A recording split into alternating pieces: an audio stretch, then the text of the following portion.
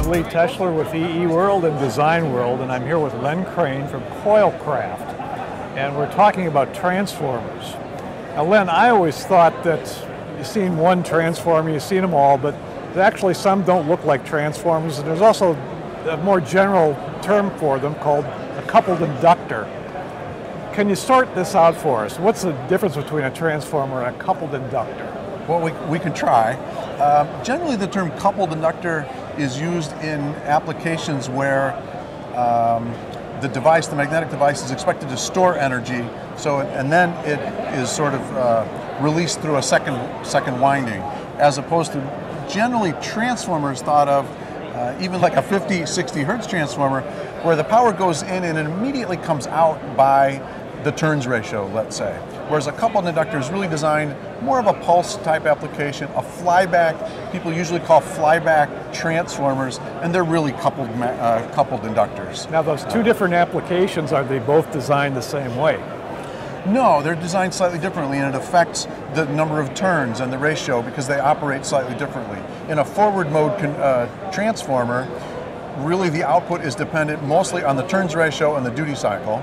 In a flyback or a SEPIC or other coupled inductor applications, it depends on the transformer turns ratio, but it does not always have such a straightforward relationship with the duty cycle, for example. It's dependent on input voltage, output voltage, so we store energy and then the energy is drawn out of the secondary winding for a variety of applications and topologies. And I understand it used to be that coupled inductors, they were basically custom-made parts, but not so much anymore, right?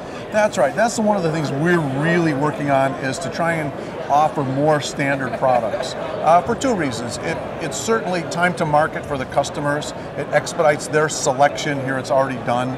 And if they're pre-designed off the shelf, that gives us the opportunity as a manufacturer to design them better for manufacturing and reliability, low cost, obviously, and in particular with transformers or coupled inductors now, size. So we can really optimize the design, whereas often if it's a quick turnaround in a custom design situation, it's less likely to be truly optimized, especially in a quick design cycle situation.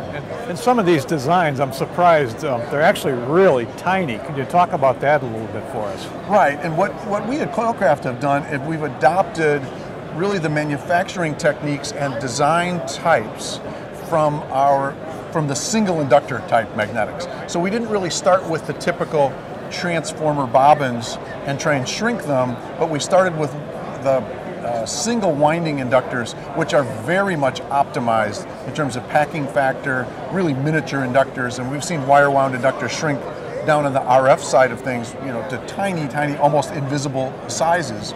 So we've developed a line of coupled inductors based on those type of technologies in both 1-to-1 ratios as well as interesting turns ratios, let's say. And they're really significantly size reduced and clean shapes, and especially low profile in nature. I see. We've got some examples here behind us. Could you kind of tell us what we're looking at? Sure. A couple things. First of all, we're offering a lot of these parts in a designer's kit.